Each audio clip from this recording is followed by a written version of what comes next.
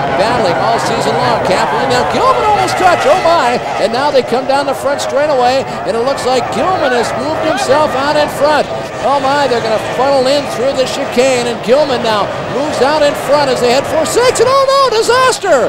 Both boats going over, barrel rolling, one on top of the other, and it looks like Cappellini blew right over the top of Gillman, and both the front leaders have come and had disaster happen right here at this point. Mayhem on the race course. Quickly, the Osprey Rescue Team comes in. We look for any of the drivers to poke their head up. Yes, there's Scott Gillman. He's okay. On the replay, Cappellini somehow pinches Gillman off and goes right over the top of him, which is amazing. Here's a third look as we see the drivers there at this point. Here's Guido Cappellini trying to get back the lead.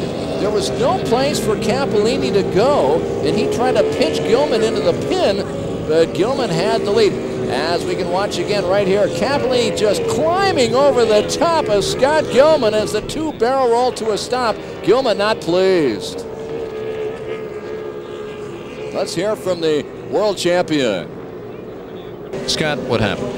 Unfortunately, Guido made a very stupid move out there today. I had him passed around the outside, and then I came inside to the right-hander, and we were out in front of him, and he turned on me. And you know, I don't understand his thinking. He's leading the championship. We're still way behind, and it was just a very, very stupid move.